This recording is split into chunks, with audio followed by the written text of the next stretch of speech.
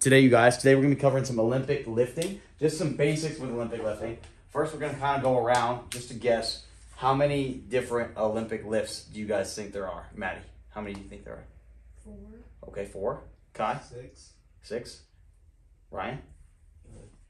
Depends on how you do it, but I just go off the 2. Okay. Ones. Yeah, probably say around 5. 5. Let's say 4. 4. Corey, will you tell everyone how many Olympic lifts there are? 2 is the correct answer. So in Olympic lifting, there's a lot of different modifications, variables you make. But there's only 2 Olympic lifts. The first being, Ryan, can you tell me what it is? Clean and jerk. The clean and jerk being movement 1. Movement 2 being, Ryan, since you got it right, the snatch. That is correct. So think of this as an Olympic lifting competition, or basic Olympic lifting to the Olympics. You have the clean and jerk all processed in one movement, which is one lift, and then the snatch is your second lift. So in Olympic lifting, there's only 2 Olympic lifts, but there's a bunch of different variables, modifications, different variations you can do of the Olympic lifts. Does that make sense? Everyone know how the clean and jerk looks versus the snatch? Yep. So a lot of times when it comes to Olympic lifting, when we're doing them for athletic purpose, what is it for? So why do we do Olympic lifts?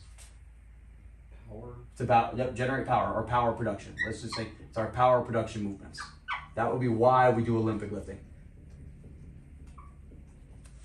Unless it was with an athlete who their sport is Olympic weightlifting.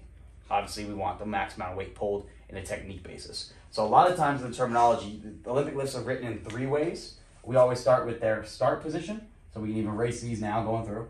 So I'm writing Olympic lift, or if I'm programming standpoints or telling an athlete, you write it in 3 different ways. So you start with their start position is the first piece you write up. The second piece of what you would write would be their power or their catch position. And the third piece would be the type of lift.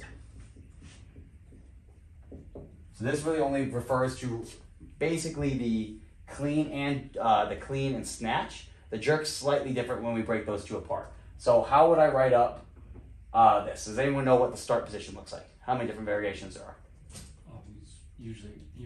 Usually I was starting on the floor. Yep, floor from or a hang. Hang, yep, exactly. So here you would see floor, which typically if you were starting from the floor, there would be nothing written.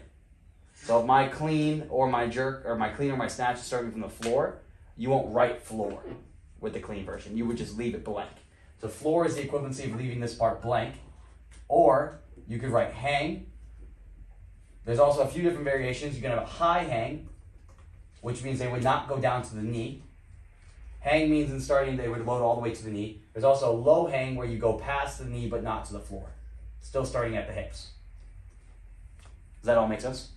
Can you just repeat that last part one more time? You said a low hang. So think of this in proportion to where I start my hang positions here, and a full hang or just the normal hang is down to the knee. okay. High hang would be like a mid hip, and a low hang would be going past the knee, but you're not going to the floor. Yeah. Cool. Awesome. Now my catch position. Here you'll see a lot of times the words power. What does a power clean look like? If we were writing, like, what does power refer to? The main term for most people is just catching it as high as possible. But That is correct, yep, from Ryan. Power means we're trying to catch it as high as possible. So here, a lot of times in our catch position, if we're writing hang, power, clean, which is typically what you see with a lot of athletes, we're trying to pull that clean from the hang position and pull it as high as we can, catch as high as we can. Cool. You'll see right here, you can see a squat. Also thinking you're then now squatting all the way down into your clean. Another term for it. If there is no preference if there's no middle word, you could do either or, if that makes sense. Now the last piece would be you would have right here, clean or snatch. The only one which is a little different would be the jerk. Your start position is always the same, loaded on the shoulders. You then have 2 different catch positions. Your power catch position, well, really 3 different catch positions, kind of. So you have split when it comes to just jerk process. So start is always the same. You could catch in a split, a power, and technically from that power position where the feet are equal, you can still catch power into a full squat, but slightly different. Yeah. Not very many people have the technique to do such. stability. Exactly. Big restraint right there. That's And back here. so hard. But that would be how we would write it. So if I were technically to coach or program a hang clean for an athlete, the real term would be hang power clean. My goal is starting from the hang position, catching in the most powerful position possible. But a lot of times for sake of rhythm or purpose of how much room on the whiteboard we have, you'll see only written the word hang clean, and we'll coach them on where we want them to catch it. Who's ever heard a clean from the floor called a power clean before? A lot of times, right? Technically not incorrect, but the correct standpoint, if your coach was telling you to power clean, you'd start from the floor, but where would you catch it? As high as possible. A lot of times when some incorrect coaches, when you see a power clean, what do they typically want you to do? Catch it as low as possible. So you'll see that term referred to incorrectly a lot. So just making sure you guys know this, what power depends is always on the catch position. Doesn't matter about where you start. So if someone's doing a clean from the floor, it doesn't necessarily make it a power clean unless they're catching in that power position. Question? You kind of base it off what muscle groups you want to work, because wouldn't more of the squat be like involving legs as well, compared to the powers, you're catching it up high, so you're not using your legs as much. You use your legs. Just think of the more the higher you have to catch the barbell, the more power production you need for that movement. So they're using their legs, but in a different manner. You could make a squat into more of a strength-based movement rather than power. So not quite on muscle groups, but let's think on programming of where I want to be throughout the cycle. Do I want to be more in a strength-based movement or a power-based movement? Okay. Just because catching up higher is going to require more speed, technically move much faster. And then the squat not only is going to require a little bit more strength-based movements to come in and out of the hole, but also a little bit more technique there too. So knowing which one is a little bit more bang for your buck from a teaching standpoint as well. Cool. Does everyone get this and kind of how they look? Smooth. Now we'll kind of go into some different variations of each and what you'll see in here. So who has something that we've worked with every Monday with the prep athletes? What's something we do with them? Hang clean. Super easy. So like I said, technically we do a hang power clean. Our goal from the hang cleans with our prep athletes is for them to create power and more power production when it comes from there. So when it comes to the hang power clean, we're starting from the hang position. So already upright. We're loading and catching in our power position, and we're performing the clean movement. So it's really simple to write and go through, just making sure you know what you're looking at from here. Now there's a ton of different variations, like we can talk about just the clean. So right here we could even hang squat clean. Just so you guys are aware, what would hang squat clean look like? Where do we start first? Tell me where we start. The hang from the hip, and we go down to just about the knee, and then we are catching in a full squat, yep, and still performing that clean motion. Super simple. There's the high hang, which just means the quick hip, so really the bar does not leave that start process before the pull happens. Same concept, going throughout. You guys see how you can get a bunch of different variations of just the 2 Olympic lifts, but why everyone thought 5, 6, maybe even 7 or 8, just because each one you can really break up into loads and loads of different movements, but there being really only 2 true Olympic lifts when it comes down to Olympic lifting. So anyone have any questions on what we've covered thus far before we kind of move on? No, everyone's smooth with that so far. Kai, you look like you kind of have questions. I have questions. I just can't formulate. All right, as I erase, I'll let you think, and then I'll come back to you. Okay?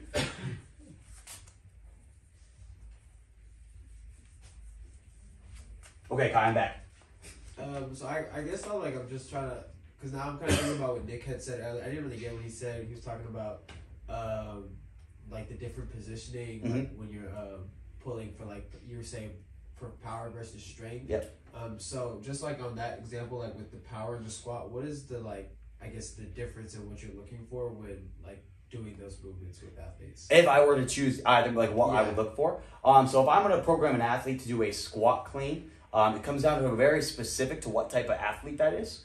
Most of the time I won't program for a normal athlete whose goal is to produce power at the fastest rate possible. I'm not going to program a squat clean. But some athletes that have to undergo a longer based process of power, so think more sustained but still a higher amount of power production, we might. So think of that of an athlete similar to, not quite shot put, what's the one where they spin? Can't think of the name. Hammer throw is actually what I was thinking, but thank you. Discus, similar. A similar aspect when they're producing power, but it's an elongated range that they have to produce this for. So you might see in a lot of throwers. Same with discus too, and even sometimes shot put, just because it is a little bit longer of a basey. Slightly, but still the hang power clean would be important too, so I'd program both. A lot of times for me, from a personal preference, I'm going to get more bang for my buck by doing some type of power production to the utmost power position, and then later on throughout a programming block, program then some strength-specific movements. So I'll have block, just for example, like you see with our prep kids, we have some hang power work going through, or hang power cleans, and then we have next up paired with it would be, their next block would be squats. A big compound strength movement. That way we get a little bit more bang for their buck, because they're going to get more strength production out of the back squat than they would out of a hang squat clean. But if my athlete was an Olympic lifter, for example, I would not only program both into it, one, the squat clean, because that's what ideally they'll pull the most amount of weight if they can sink the lowest underneath it, because the lower you pull, or the lower you can dip, the more weight you can pull, because you don't have to pull it as high. But that would take a little bit more technique basey, as well as, one, we want them to still be powerful, so I would program hang power, but that would be a little bit less specific to what they see. So does any of that also have to do with, I guess, like range of motion and like where you're catching it as well? Done. So range of motion, like flexibility and mobility patterns, plays a huge role into where you can catch it. Especially for, let's think of a snatch. The movement is overhead. A lot of people lose overhead mobility the deeper they go into a squat, just because their torso is going to start to dip. So that would be huge. If my athlete doesn't have a great overhead range of motion, I definitely can't program a hang squat snatch. Even if I'm looking for some type of overhead movement, I have to stick to just power because of the demands of my athlete and what they can get. So you would look at that as well. Okay, thank you.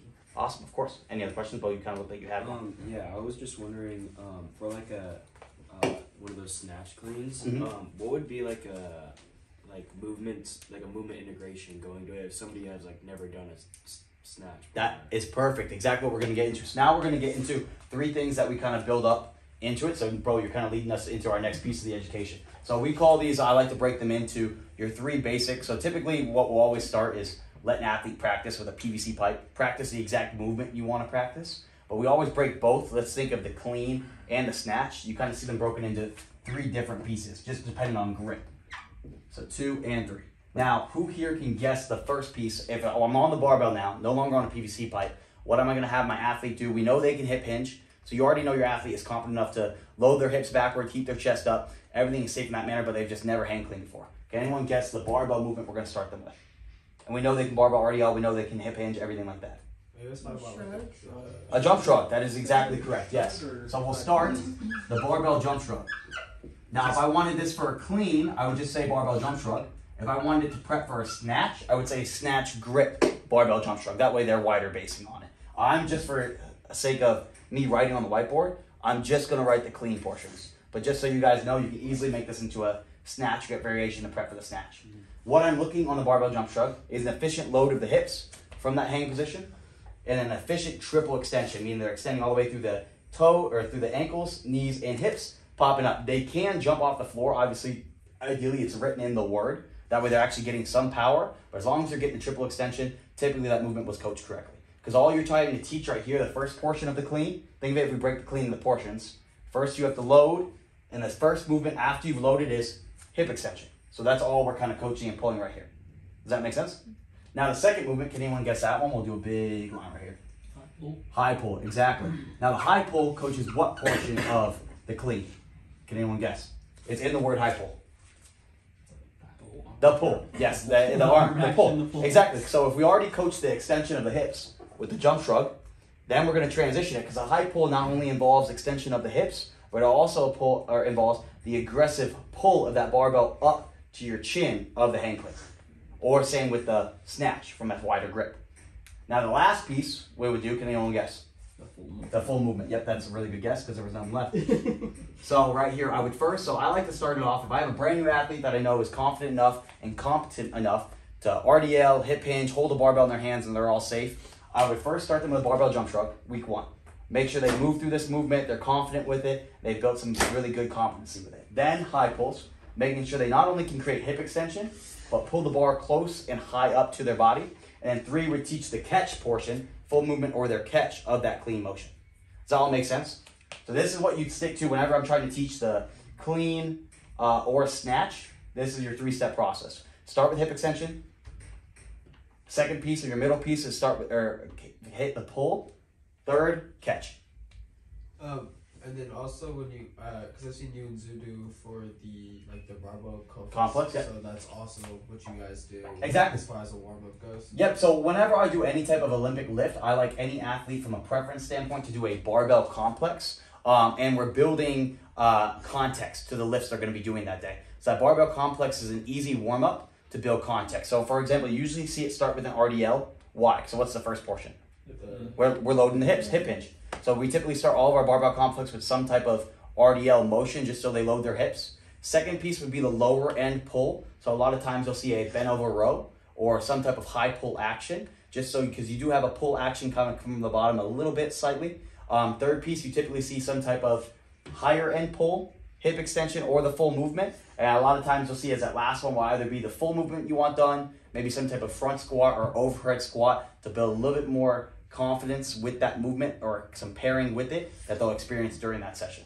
So typically throughout a barbell complex, if I'm going to have it, it's going to be fully contexted to the movement they're doing that day. So I wouldn't do a snatch grip, high pulls, snatch grip pulls if they were going to be cleaning that day. Same thing, vice versa. Does that all make sense? Cool. Smooth. How does everyone feel with all this and then teaching it? So they knowing the process of how to get an athlete into a hang clean, how to get an athlete into hang snatch. Everyone feel good with that? It's not very super complicated from a standpoint of writing and programming it. Typically seeing that when you program it, we're going to stay around those power ranges. Just like we talked about, you're going to say lower rep ranges, move the weight fast. But the hardest part is coaching it well, and then performing it well. So what we're all going to dive out right now is we're going to go try out how to clean. So we're going to all clean today. We're going to do 2 different cleans. We're going to clean from the floor. Both we're going to catch in the power position though. So we're going to start in the floor for one of them. We're just going to do a power clean from the floor. Then second one, we're going to do a hang power clean. So starting from the hang position, catching in that power base. Smooth. So we're going to practice that. We're going to practice all 3 portions for both movements kind of going throughout. And then your guys' homework this week, you're going to do the exact same thing, but you're going to be from the snatch base. So you're going to snatch from the floor, and then you'll do a hang snatch as well. All right. I'll let you guys pick where you want your catch position to. So you'll just have to be ready to have that justified. If you want to catch in a full squat, or if you want to catch in that power position. From a snatch standpoint, I would recommend catching in the power position. Are you talking about the why, or are you just showing a move? Are you just showing? I want you just to film you guys doing both movements, okay. And then you're going to coach yourself through it as we go throughout, okay? So no need the voiceover. Okay. So everyone got it? Cool. Let's go jump out there to the turf.